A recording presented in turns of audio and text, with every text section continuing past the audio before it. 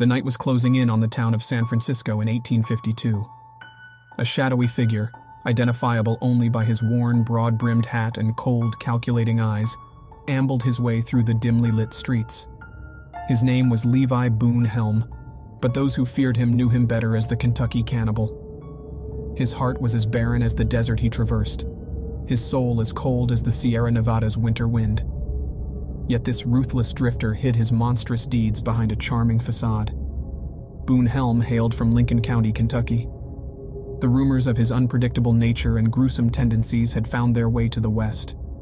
Known for his indulgence in violence and propensity to consume human flesh, he had a reputation that curdled the blood of those who knew him. As Boone stepped into the Lonesome Dove Saloon, the room filled with the haunting melodies of a lonely piano. The patrons, in various states of inebriation, barely acknowledged his entrance. With a wicked glint in his eyes and a crooked grin, Boone sauntered up to the bar. In one corner sat a haggard rancher, Thomas. He was a simple man, but known for his generosity. Despite hearing rumors of Boone's notoriety, Thomas, moved by the stranger's feigned friendliness, offered him shelter.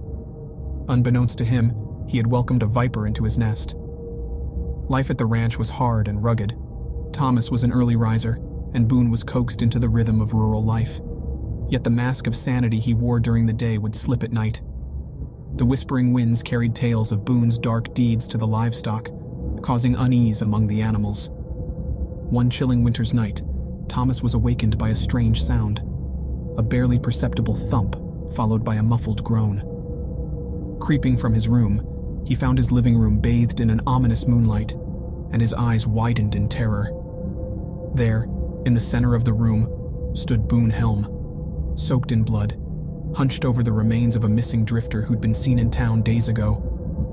It was a sight so ghastly that it made Thomas's blood run cold. Panic overcame him, but he knew he had to act.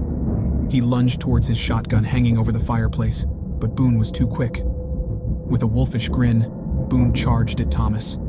A struggle ensued, the outcome of which was sealed in Boone's favor.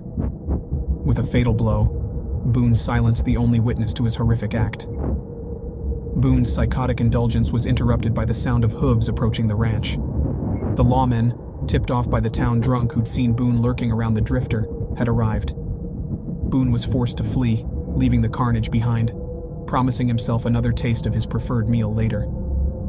In his flight, Boone took up with a band of criminals in Oregon. The group, unaware of his true nature, was awed by his audacious tales of the Wild West. They saw him as a fearless outlaw, not the unhinged man-eater he was. Boone had no intentions of sharing his gruesome diet with them, but when circumstances turned dire, his terrifying secret was revealed. On the run after a botched robbery, the group was trapped in the snow-capped mountains. Food was scarce, and hope was fading. It was then that Boone suggested the unthinkable, the survival tactic that had earned him his terrifying nickname. Shock turned to disgust, then desperation. The members dwindled, each disappearance sending a chilling message about their grim fate.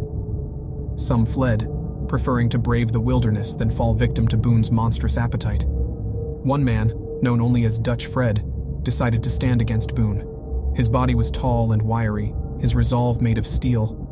He was aware of the grim fate that awaited him if he stayed silent. One frostbitten morning, Dutch Fred made his move. He rose from his makeshift bedding, his eyes locked on Boone. His hands trembled, not from the cold, but from the fear that gnawed at his soul. Yet he swallowed his fear, standing tall before the monster that was Boone Helm. "You're a devil, Helm." He spat the words out like poison. "We ain't your lambs to slaughter." His bravery was met with a smirk from Boone, whose eyes held a terrifying gleam. A deadly silence filled the snow-covered clearing as the remaining men watched the standoff with bated breath. Then, quick as a lightning flash, Boone drew his gun. Before Dutch Fred could react, the echo of a gunshot filled the air. The snow beneath him stained crimson as he fell. His life extinguished as quickly as the spark of rebellion he'd tried to kindle. Boone stood victorious, the chilling satisfaction on his face a testament to his monstrous nature. The terror of Boone Helm was far from over. Leaving his dwindling gang behind, Boone traveled from one settlement to another, each place witnessing a bloody spectacle that painted the Kentucky Cannibal's trail. Yet, every demon has its reckoning. Boone's came in the form of the Montana Vigilantes, an alliance of lawmen and citizens dedicated to bringing order to their lawless land. After aligning himself with the notorious Henry Plummer and his gang, Boone found himself facing justice. Captured and arrested, Boone was put on trial. His cunning mind, however, never failed him. He managed to save his skin by falsely accusing his friend, Three-Fingered Jack Gallagher, of the crimes he himself had committed. But Boone's deceit could only get him so far. His crimes were too heinous, his reputation too ghastly. The Montana Vigilantes were not easily fooled. Boone, alongside Gallagher and the other gang members, was sentenced to hang. As the cold Montana wind whistled through the makeshift gallows, Boone Helm faced his end with the same cold-blooded indifference that had marked his horrifying journey. "Hurrah for Jeff Davis! Let her rip!" were his alleged last words before he jumped from the hangman's box, leaving the horrified crowd in stunned silence. Boone Helm, the Kentucky Cannibal, met his end not with remorse, but with a defiance that sent chills down the spectators' spines. In this cold, unfeeling manner, Boone Helm became a grim legend. His grave in the Boot Hill Cemetery of Virginia City stands as a chilling reminder of a man whose monstrous appetite etched a bloody trail in the annals of the Old West.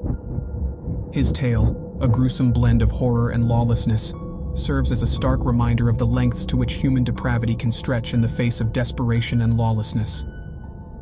When you subscribe, be sure to hit the notification bell. Click here for more true scary stories.